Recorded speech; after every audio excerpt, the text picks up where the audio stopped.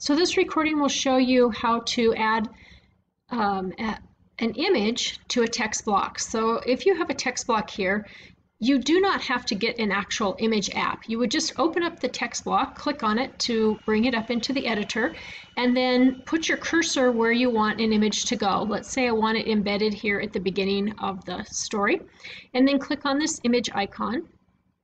And if you don't already have an image uploaded, click upload and get it from your computer. You can also enter a URL. But I'll just say that I want this one right here. And I click to select it. I can just double click. And then all this form comes up. So the first thing is to edit the image width and height. And what I say is divide by 100 and you'll know about how many inches. So this is about 300 inches by 1.6 inches, or 1.5 inches. Let's say I just wanted it 2 inches across. I make sure that there's a check mark in the keep proportions, otherwise people will be too fat or too thin. And I type in that I want 200, that's about 2 inches across. And notice when I click outside here, it automatically adjusts the height. This is where you would link to a URL if you want someone to click on your picture and take it to a website. And then the next thing you want to make sure is click on Show Image Style Options. This is how you would wrap the text and also put the alt text or the alternate text. And this is that be kind to the blind, because the blind reader will tell people with vision disability what the picture is of. And if you have a blank here, it'll say there's a picture of, and it'll be blank. So I want to put in here the Writing Project logo. So it'll say there's a picture of the Writing Project logo, and their screen reader would tell them that. This is your border.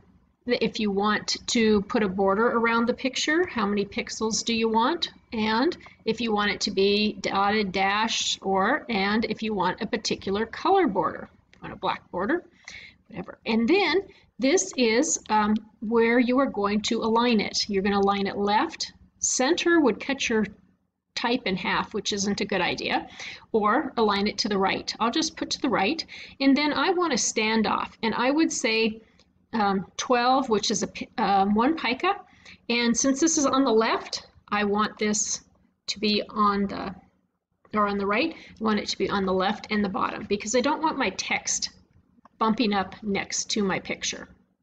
So when I'm done with that, I click on Insert Image. And here's my image right here. You'll see there's a nice standoff to the left of it and to the bottom. If I were placing it over here, I would ask for it to be on the right and the bottom. Let's say I don't like that. I can just double click on this image and my editor will come back up, and I could change that then to the left or change my standoff or whatever. So now it's over on the other side. Notice I forgot to put the standoff, change that standoff. So that's what I need to do, is come back here and say this time the standoff is on the right. And I don't need any standoff on the left. And now it'll have that nice distance here, that pica of space. Then I just save and close. So there's how to insert an image.